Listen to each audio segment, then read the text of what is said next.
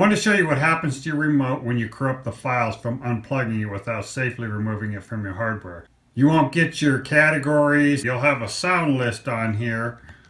Other than that, you don't get your categories. What I want to do now is walk you through the process of how to fix the corrupted files on your TX1000. The first thing you're going to want to do is get your FoxPro programmer opened up on your screen on your computer. Then the next thing you're going to do is plug in your cord to your TX1000 and go ahead and turn it on.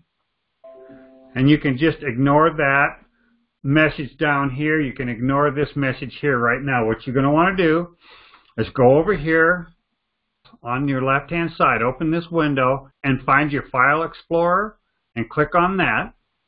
And then what you're going to do is scroll down here. You're looking on the left hand side in your D drive, E drive, F drive, wherever, whatever it shows up on this letter. You're looking for that TX1000. So now what you're going to do, you're not going to open it up. You're just going to right click on it and you're going to see Format. And when you see this Format, take and click on Format and then go down here and click on Start.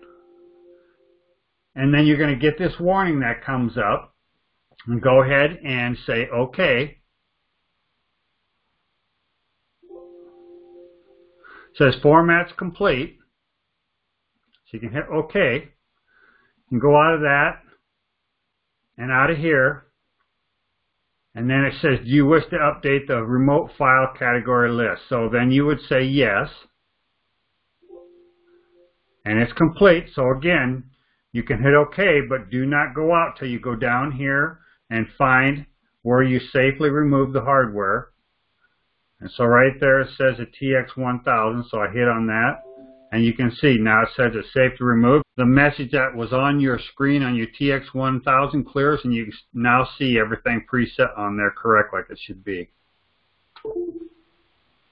And then you can go ahead and unplug it. And that's all there is to it. Well, it sounds easy enough, doesn't it? Actually, it really is pretty easy to do. But boy, if this happens to you on a weekend when FoxPro is closed or the night before you're headed out on a hunt, if you're trying to update your caller, boy, it can be a nightmare. Please share and like this video. And if you haven't subscribed to my channel, please subscribe now.